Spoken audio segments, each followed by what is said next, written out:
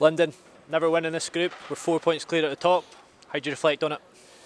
I couldn't have won any better for the last 3 games. All the boys really enjoying it. The momentum's there, and another clean sheet tonight as well. So yeah, it's been good. How have you reflected on the week personally? Personally, it's been really good. I think the manager's getting his points across well. All the players are taking it in, and as you can see on the pitches, we're getting results as well. Obviously, tonight the other team was quite good. Obviously, they pushed us a lot, but sometimes that's going to happen, and we defended really well. I think there was a lot of boys that played really well tonight, and yeah, you can't complain with the results lately. Take us through your role in the goal. I just kind of could have went down, I think, and then I just kind of seen Rye running, making that little slip run, so just kind of stayed on my feet and just slipped them through, and a great finish from him. So yeah, it's been good.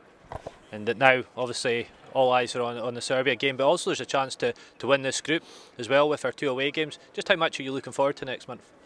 Yeah, it's going to be massive for all the boys in the country. Really, I'm sure everyone will be excited for that Serbia game to start it off. So all the boys will be going back to their clubs now and focusing on that, and then to the next one we'll be focused to try and beat Serbia. And I'm sure with the boys that we have, we'll be fine, and we're going to all put 100% in. And if we all do that, then I'm sure we'll come away with a result. But everyone knows it's going to be a hard game with the type of players that they have, and yeah, we just got to try and keep that momentum going and be confident and back ourselves.